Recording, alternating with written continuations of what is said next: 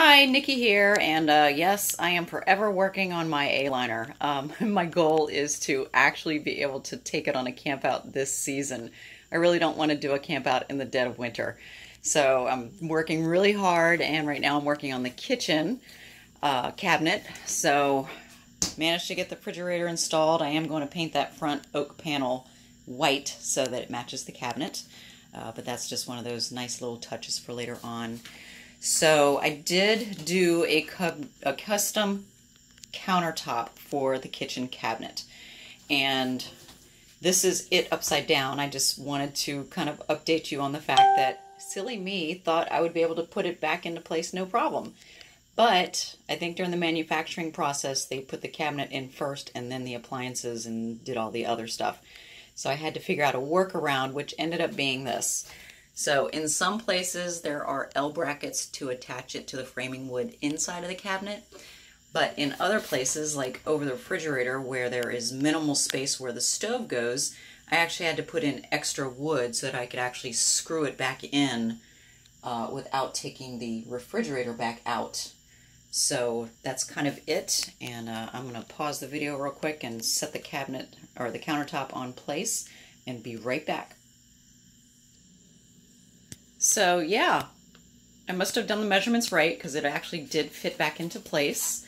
So under here, where I added the framing wood, I'll be able to screw it to the frame inside of the cabinet. And this little nugget is actually a normal faucet.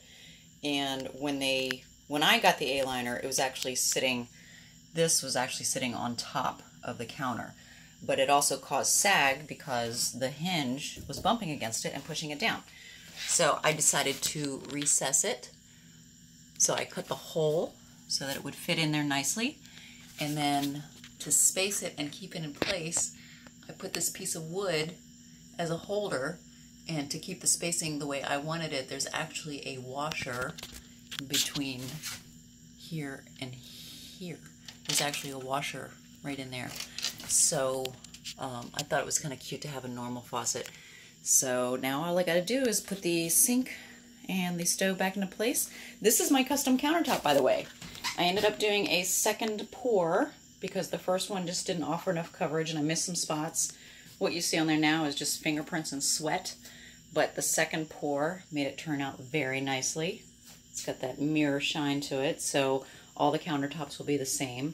And as just a little refresher, if you didn't already see the previous video, this is just plywood with stone paint to give it that nice coloring, and then 2 pours of epoxy resin on top of it, and I think it looks fabulous. So until next time, hopefully I'll be able to say I've made much more progress, but I doubt it. So until next time, I will see you later.